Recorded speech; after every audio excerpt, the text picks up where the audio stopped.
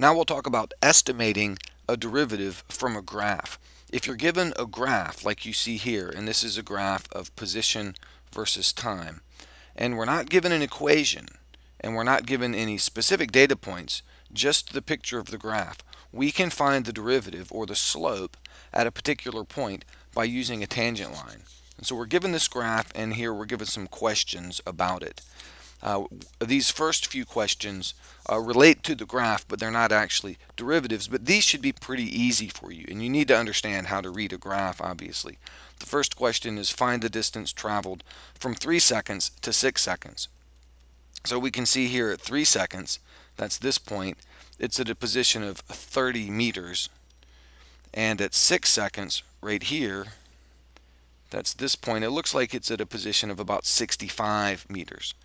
So during that time interval, it went from 30 up to about 65 meters. So the distance it traveled during that time interval would be 35 meters. So we'll just fill that in. If you want to, you could say 65 minus 30 is 35 meters. And then we're told find the average velocity from 0 to 7 seconds.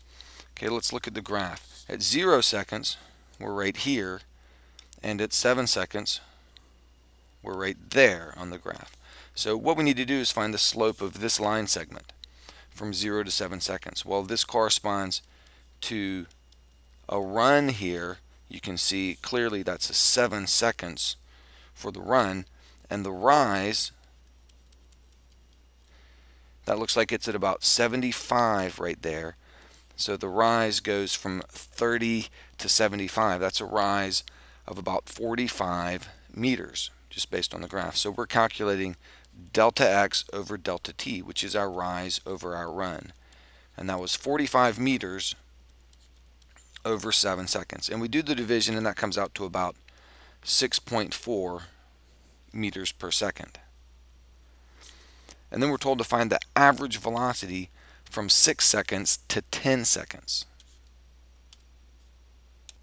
Okay, at 6 seconds, we're right here on the graph, and at 10 seconds, we're right there. So we need to connect those two dots, find the slope of this line segment. And it's going down here. This little segment is decreasing. As time goes on, the x value is getting less. It's going from about 65 to 60. So our rise here is negative, where it's a negative 5 meter change in position. And the time interval, you can see clearly from 6 to 10 seconds, it's a time interval of 4 seconds. So when we calculate the slope here, the delta x over delta t will be negative 5 meters over 4 seconds. That comes out to negative 1.25 meters per second. And the negative sign there means that on average during this time interval it was moving in the negative direction. You can see during this time interval it moved from 65 up to about, looks like around 77 or so, and then back down to 60. So it was moving forward part of the time and then backward. But it moved backward further than it moved forward. So on average there was more backward motion, which is why we end up with a negative number for the average velocity. Now we're told to find the instantaneous velocity of the object at t equals 2.5 seconds. So let's look at the graph. 2.5 seconds is about right here. So that would correspond to this point on the graph right there. We need to draw a tangent line at that point. Now you can sketch a tangent line. You can just kind of take your best guess and say, okay, a tangent line is going to be, oh, something like this or something like that. It's going to be a little easier if you put a straight edge or a ruler against the graph at that point. And here's a picture. You can see the curve here, and you can see the slope of the line is approximated here by the straight edge right there. And putting the ruler up against the graph like that, it's still kind of tricky to see what would be a good tangent line. It's still kind of hard to get the exact angle right, and it's a little easier if you put the ruler on the other side of the point like this. Notice I've got the point that I'm trying to find the tangent line to, and I can line the ruler up here, and I can see a little bit of the graph exposed on one side and a little bit of the graph exposed on the other. And it's actually fairly easy to sit the ruler there so that you can see an equal amount of the graph exposed on both sides. And when you do that, your ruler typically makes a pretty good approximation to the tangent line at that point.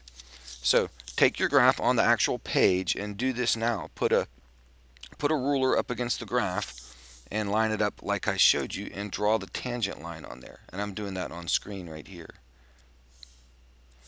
And so I got a tangent line something like that. That's a line tangent to the graph at that point. So the slope of that line will be the slope of this graph at that point. Or in other words, the derivative of the graph at that point.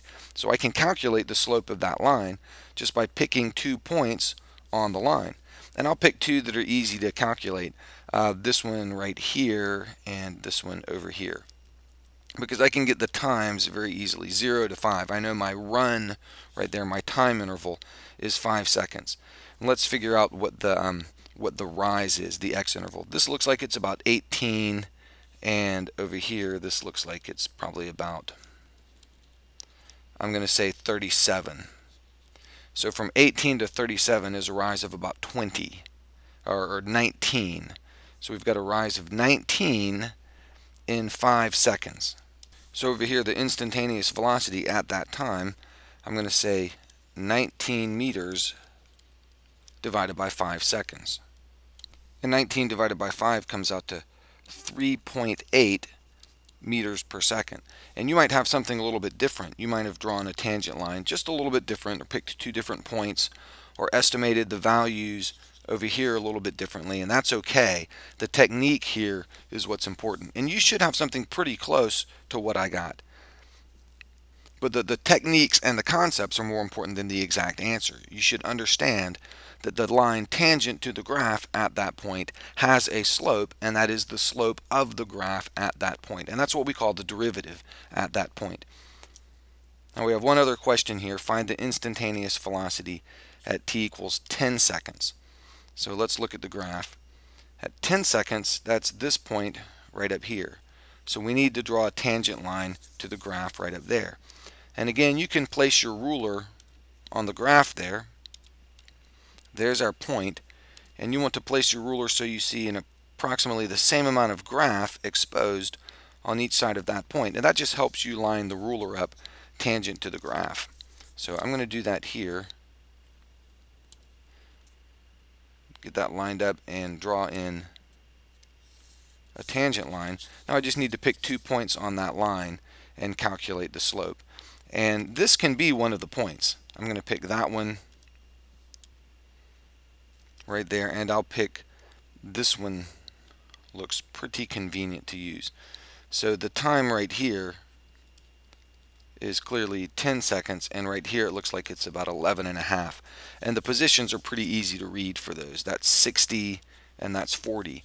Now notice that as time goes forward, this graph is falling.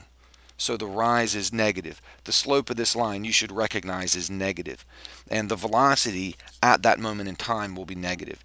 This is a rise right here between these 2 points of negative 20 with a run of 1.5. So let's fill that in over here. This is negative 20 meters in 1.5 seconds. And we just do the division on the calculator, and it comes out to negative 13.3 meters per second. That's the slope of the line tangent to the graph at that point. That's this line. And the slope of that line is the slope of the graph at that point. And so that would be the instantaneous velocity at that moment in time.